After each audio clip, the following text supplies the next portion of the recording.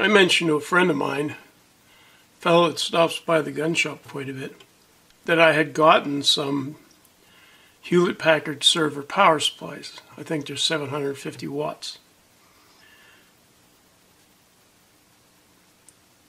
He shows up about 2 weeks later with two of these. These are Hewlett-Packard server power supplies. Neat little handle here that detaches them from their home. And quick hot swap plug arrangement. ESP115 or a PS-5551-2. It's a 500 watt power supply. I think the other ones I have are just 12 volts. This one is actually 5.125 at 34 amps, 3.3 at 40, 1205 at 30, and then 5 at 5, and minus 12 at 1. So this pretty much emulates the new style PC outputs. While I have this here in the shop, I think we should take a look at it.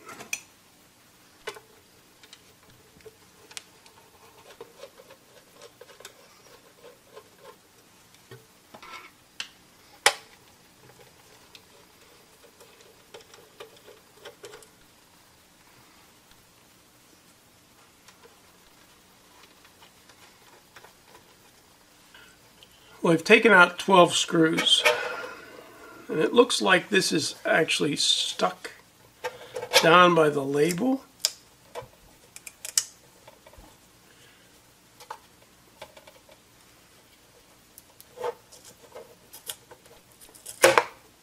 I'm sort of prying up on the bottom of the label.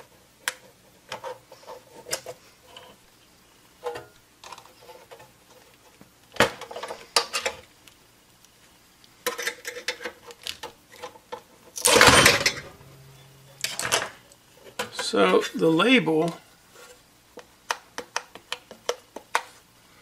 was stuck to the top of the fans, at least the rear fans. We have 4 60mm fans, 1 thermistor or heat sensor, and 5 potentiometers. So I'm guessing those are voltage adjusting potentiometers.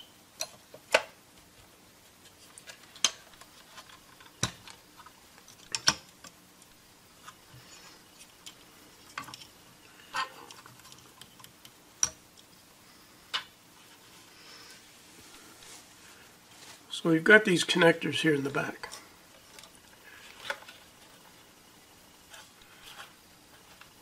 Four here and 6 here.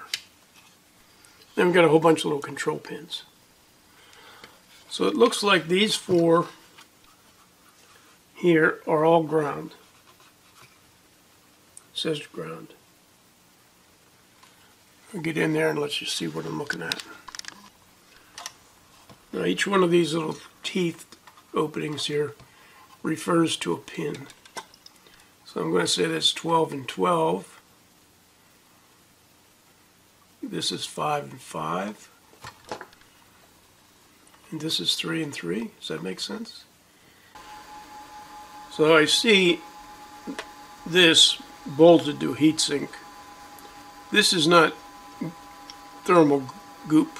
This was glued. It was used to hold this wire in place. And I see a green thing here that appears to be a thermistor.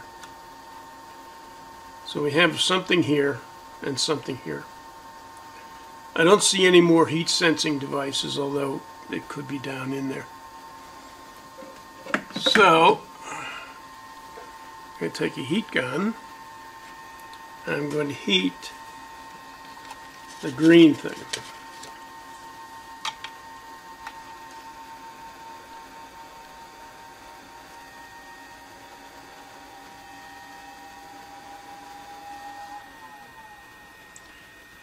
it shut the device off.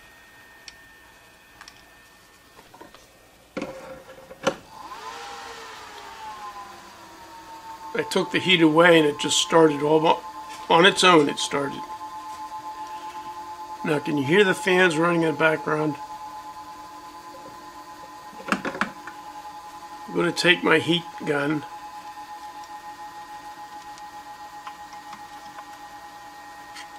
I'm going to heat this one up here.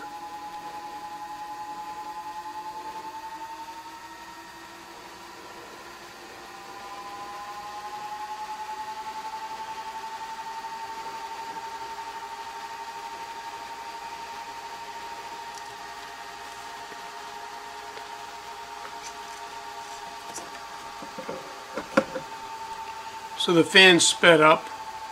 Now they're slowing down.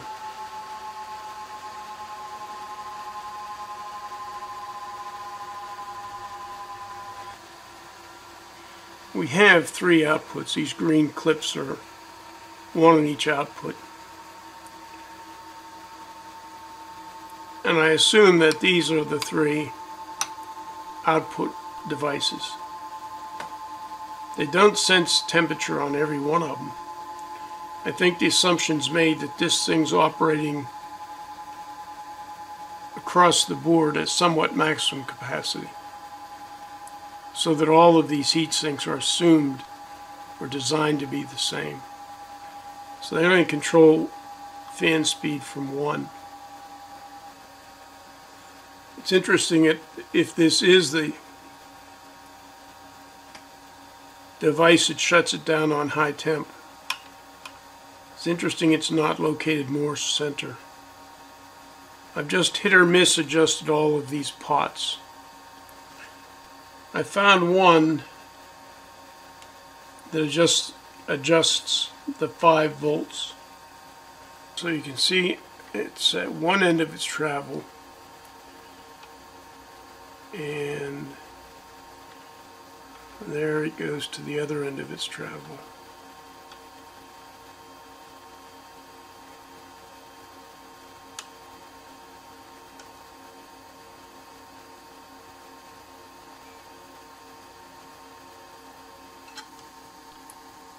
So that potentiometer clearly adjusts the 5 volts. That's the 12 volt output. Now I can get it. I found this potentiometer.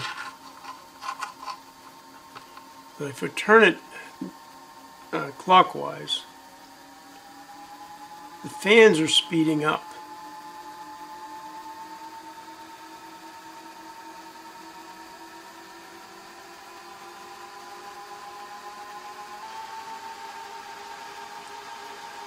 Although it adjusts 12 volts output,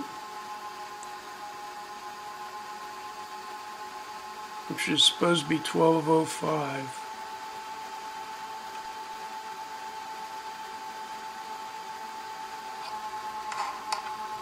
Minimum output is 1205. What did we say it was? Yeah. 1177 is minimum. I can increase it. Fans are slowing down. I think I could go to 13.3.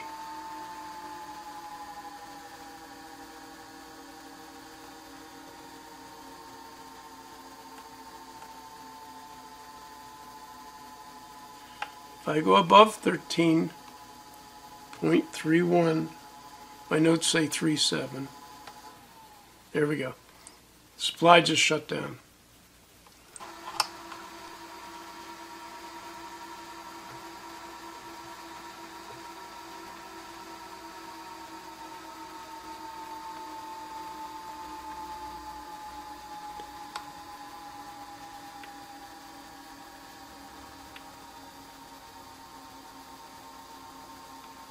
So I can leave it there.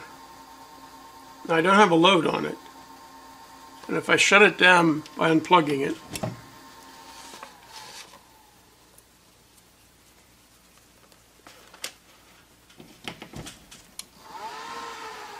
starts back up and goes exactly back to where I left it. I got this from this CASA in New Zealand, maybe.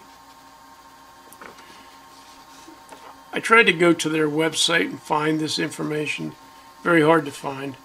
Better off to Google it. Here they give the how to start it up, and they give three of the, this thing has 5 supplies. 2 of them are output on this herd of terminals, and the other 3 are output here. This is DC negative, and it's also the chassis. In fact, I have all my meter leads clipped to the chassis. Interesting paragraph right here.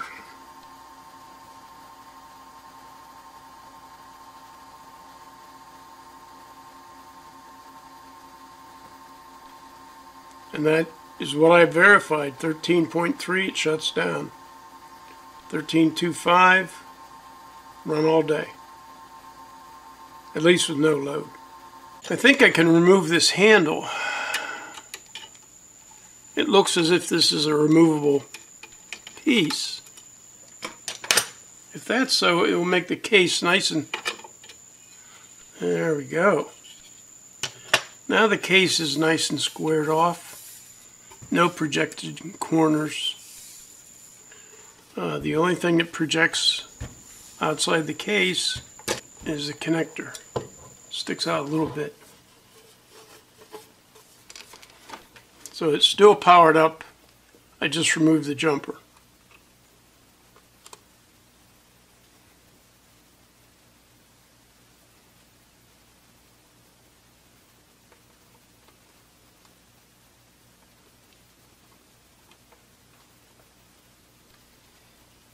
And that didn't start it.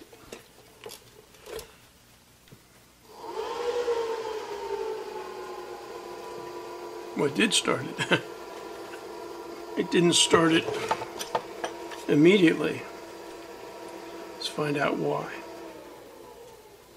That stopped it.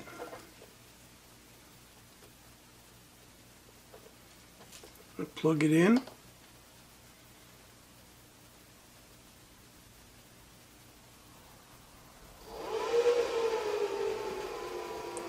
So it delays the starting on if I use that jumper. So it looks like the top jumper's the key. Removing it shuts the supply down. Reinstalling it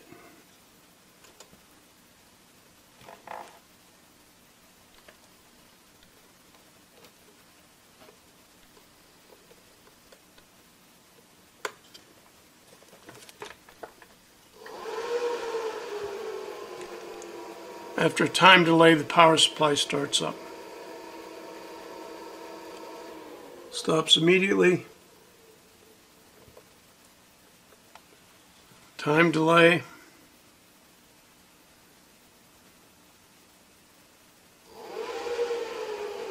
Starts up. Now I need to find some reliable connector.